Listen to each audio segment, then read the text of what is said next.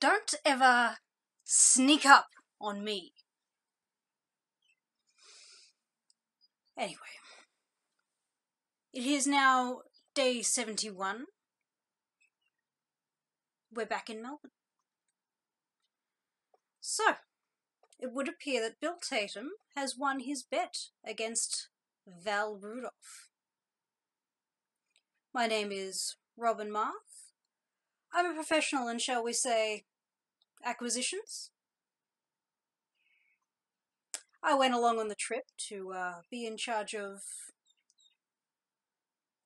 souvenirs. Little trinkets from around the world to satisfy Val Rudolph that we had, in fact, visited each place. We're having a little soiree this evening at 8 p.m.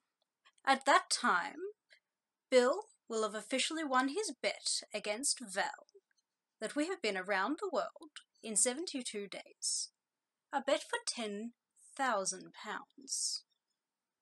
It's a little steep, even for Val, but it's a whole half a day away. Anything is possible.